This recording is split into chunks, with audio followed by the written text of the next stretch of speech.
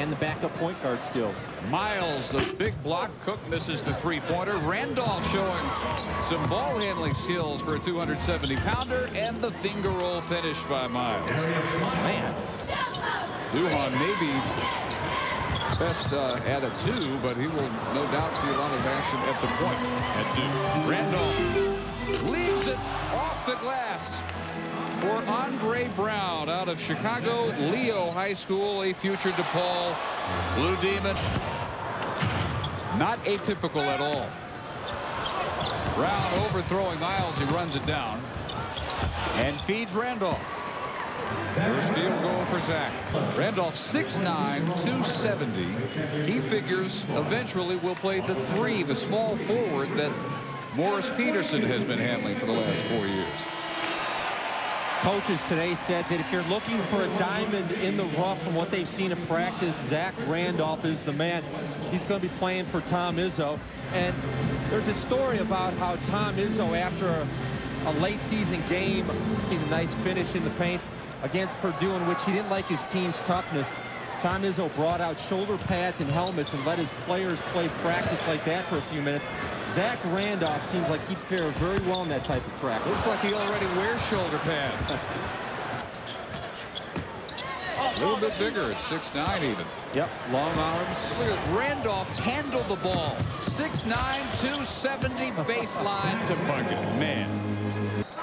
You just don't see this from a guy this young, that size. No, he's a bull in the china shop, and I can promise you that nobody's going to take a charge on that runaway train. And if we're talking about comparisons here, how about Carlos Boozer at Duke? Same kind of body, same kind of skills with the ball. Boddicker missing the 3. Randolph out battling Neil Fingleton again.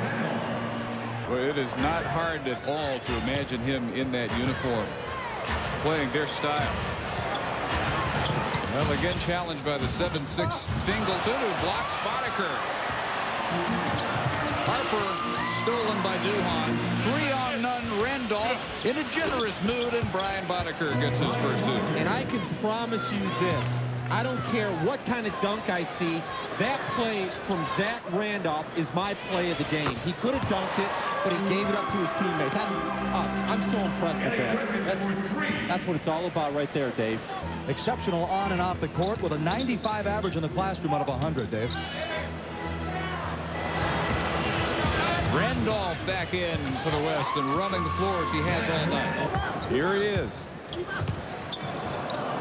Already getting some advice from his future college coach, Tommy Amaker, a former ACC Defensive Player of the Year, and he wanted to work on his defense in this game to impress Coach Amaker. It's not only the premier high school basketball showcase in the country with the world's best high school players, but it also raises money for a good cause, the Ronald McDonald's House Charities. And this thing just keeps getting bigger and better every year, doesn't it? Well, this is fantastic. And the crowd here in Boston, you can't believe it. Actually, this is a record crowd for us with over 18,000 people. So we thank the city and we thank the fans.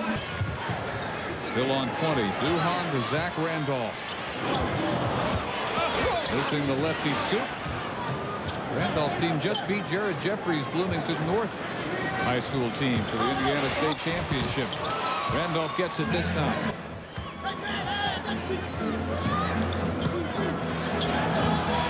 Randolph a couple of times ducking underneath Neil Fingleton. Harper alley-oop, no finish by Rolando Howe. A few misfires tonight. Randolph with his own miss.